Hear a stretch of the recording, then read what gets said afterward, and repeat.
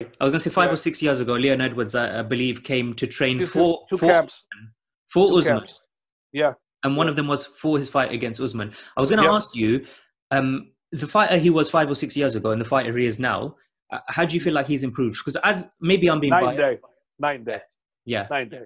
He was a guy that really didn't understand wrestling, couldn't defend wrestling, and being 1 month here wasn't going to give him enough time. He had to do it at home, and he knew by being here that he didn't need to go anywhere. You have it all there, and he brought it all there. And look, the proof is in the pudding. His last performance has been fantastic, but I think that he should get a title shot after.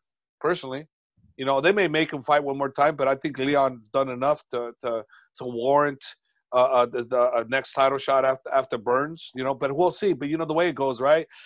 You have a fight, and also these guys throw the great fight, and you go, oh, okay. Because before Burns did what he did, Leon was the front runner. But then Burns goes and does what he does.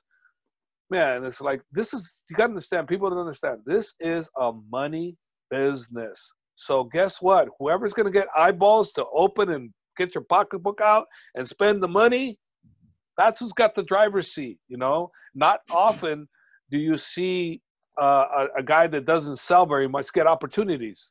Okay, you do see it, but not often. It's usually the person that gets big opportunities is going to sell.